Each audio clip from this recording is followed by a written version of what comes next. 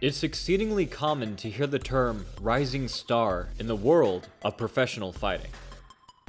But Hamicha has 100% earned that title. Hamicha is quickly garnering a reputation as a unique body-snatching sharpshooter,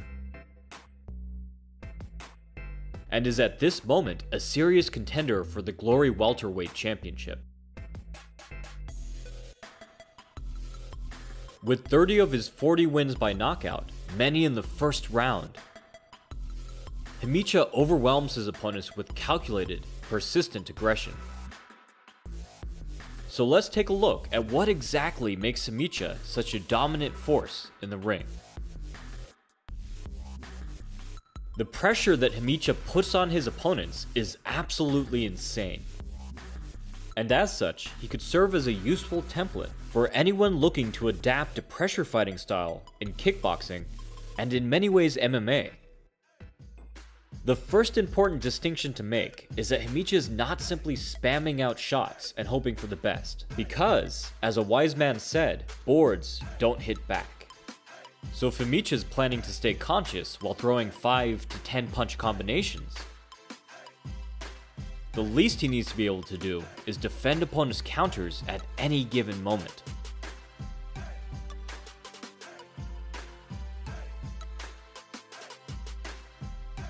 But while a good pressure fighter can defend and then reset, a great pressure fighter like Hamicha can defend and then immediately return a counter. And he could even do this without breaking his rhythm.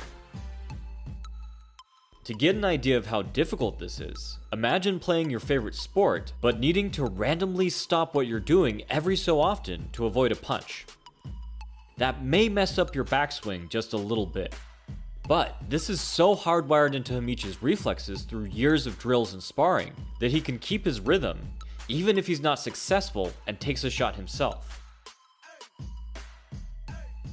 But he can take it even one step further. Hamicha is actually able to defend and intercept an opponent's attack at the same time, at any point during the exchange. In other words, instead of returning a counter mid-combination, he can intercept a counter mid-combination. For instance, here Hamicha intercepts an opponent's attempted knee with a stiff jab. Notice how he subtly throws in a catch to help the opponent find his way to the canvas. And here we see Hamicha pull this off the other way around, countering his opponent's jab with a knee. The reason this is such a rare skill is that the opponent could throw any shot at any point during the exchange.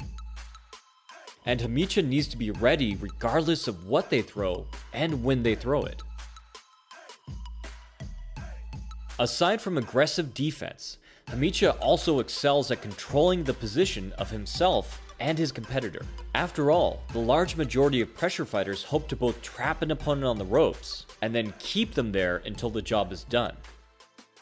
So to get them to the ropes in the first place, Hamicha uses the tried and true method of stepping laterally.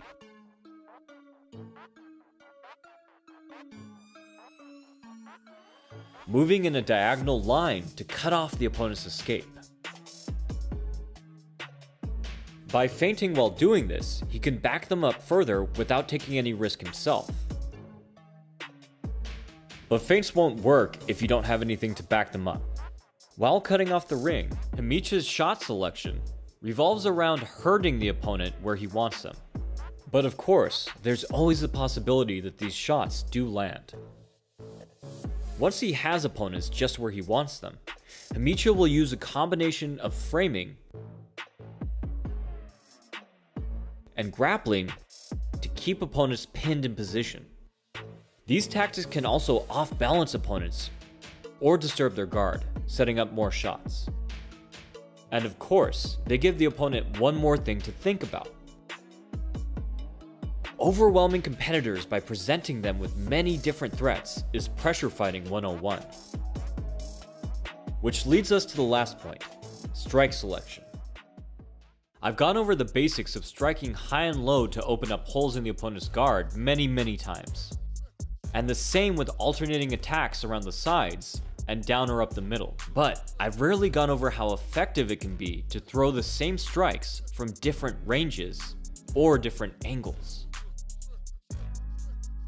Because Hamicha throws strikes from all different angles, hooks and roundhouses that would have met resistance can instead arc over or under an opponent's guard. And of course, if he can't find a way through, he can just pull down their guard, like Lomachenko.